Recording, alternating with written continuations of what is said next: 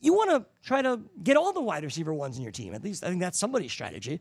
And one of those wide receiver ones are Kelvin Benjamin. The Bills are ugly. I know that. I realize it. But they're not going to score 0 points every game. Whether it's Josh Allen or Nathan Peterman behind center on opening night, they're not going to score 0 points. And they're not going to score 0 points weeks 1 through 16.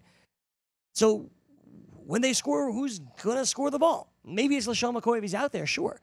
But you probably want a big wide receiver. That's their quarterback can just throw it up to, and he can body him out and just catch a touchdown.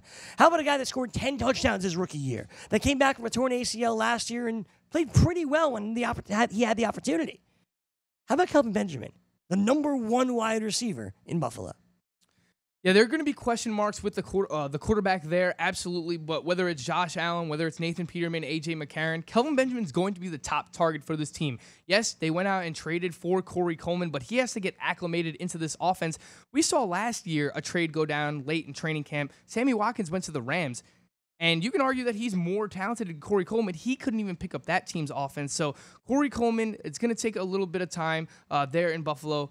Kelvin Benjamin, this is a volume play. Again, he's being drafted outside the top 40 at the wide receiver position this year, Greg, and he's going to see at least 120 targets this year. Last year, of all the wide receivers with at least 130 targets, Dez Bryant was the lowest player to finish at wide receiver 24. So you're talking just based on volume that Kelvin Benjamin can be probably like a top 30 wide receiver, going outside the top 40 once again. So I just think, 7, 8 targets a game. He has that touchdown potential. He's looked pretty good in the preseason so far as well.